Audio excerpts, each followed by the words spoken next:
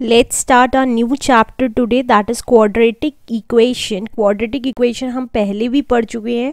अब मैं आपको सिर्फ एक मेथड बताऊंगी जिससे हमारी जो फर्स्ट एक्सरसाइज है 4A वो उस पर डिपेंड है, राइट. तो लेट्स डू क्वाड्रेटिक इक्वेशंस. हमें पता है क्वाड्रेटिक इक्वेशंस जो होती हैं वो हमारी किस फॉर्म में होती है, ax square plus B x plus C equals to zero की फॉर्म में होती हैं, where a is not equals to zero. ये हमारी क्वाड्रेटिक इक्वेशंस होती हैं. अब इसमें इस इक्वेशंस में हम क्या करते हैं, x की वैल्यूज़ निकालते हैं, रूट्स निकालते हैं, x की वैल्यू निकालते हैं. तो वो कैसे निकालते हैं हमने पहले भी पढ़ रखा है, splitting method, splitting of middle term. ये जो मिडिल टर्म होती है, ये मिडिल टर्म होती है, इसको स्प्लिट करके कैसे हम x की वैल्यूज़ निकालते हैं वो मैं इसमें बताना चाह रही हूँ. एग्जाम्पल ले लेते हैं एक, that is 6x square minus x minus 2 equals to zero.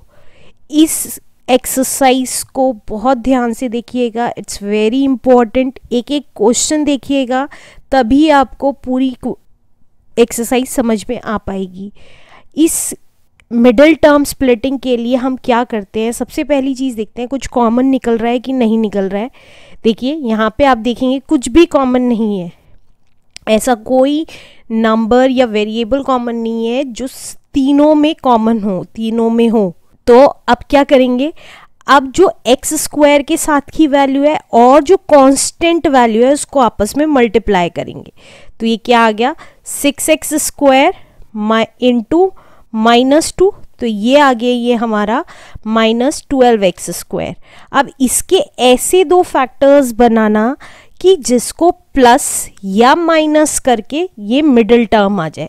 तो वो कैसे करेंगे, अब देखिए हमें माइनस का x लाना है.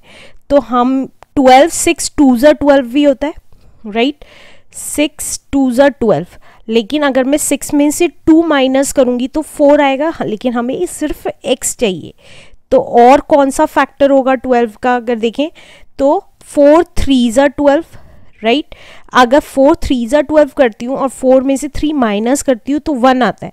तो यहाँ पे 1 ही है, तो इसका मतलब हमारे कौन कौन से फैक्टर्स हो जाएंगे, 4x और 3x.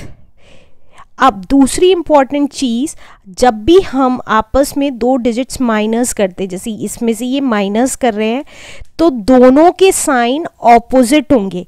ऑपोजिट मीन्स अगर एक का माइनस होगा तो दूसरे का प्लस होगा, और एक का प्लस होगा तो दूसरे का माइनस होगा. अब वो कैसे डिसाइड करेंगे, तो जो बड़ा वाला होता है उसका वही साइन होता है जो यहाँ पे मिडिल टर्म का होता है, दैट इज माइनस दे रखा है, तो यहाँ पे बड़े वाले का साइन माइनस होगा. अगर इसका माइनस है तो दूसरे का क्या हो गया, प्लस. देखिए अब ऑपोजिट साइन हो गए. अब आप अगर इसे मल्टीप्लाई करेंगे साइन को, माइनस प्लस माइनस, यही वाला माइनस आ गया, 4 3 12, x into x x square.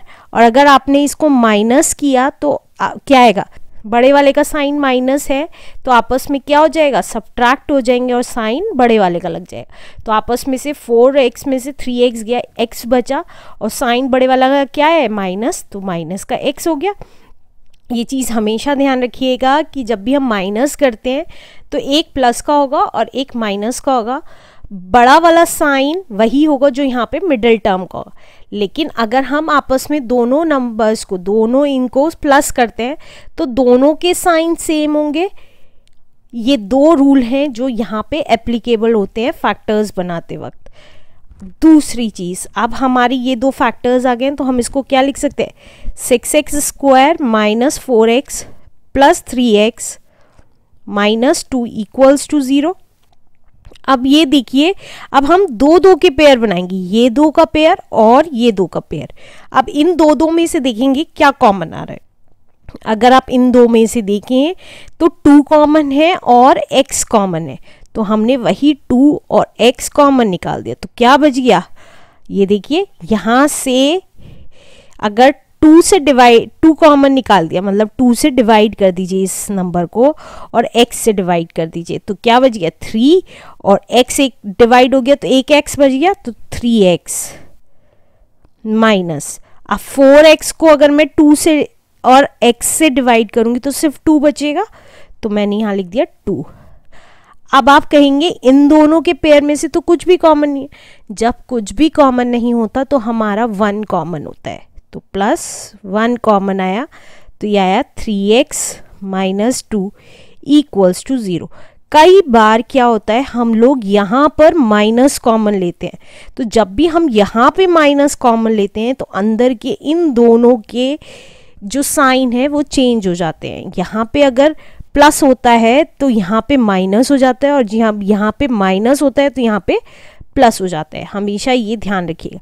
अब जब भी हम ये चीज़ सॉल्व कर लेते हैं तो हमारे ये जो 2 ब्रैकेट्स आते हैं उसकी वैल्यू अगर सेम आती है तो दैट मीन्स हमारा बिल्कुल ठीक है और हम उसको कॉमन ले सकते हैं। 3x - 2 कॉमन ले लिया। क्यों कॉमन लिया? देखिए इस वाली वैल्यू 2x के साथ भी ये वाला ब्रैकेट है सेम, और 1 के साथ भी ये वाला ब्रैकेट है, तो ये जो ब्रैकेट की वैल्यू है वो दोनों में कॉमन है, इसलिए हमने कॉमन ले लिया। तो अब अंदर दूसरे ब्रैकेट में क्या बच गया?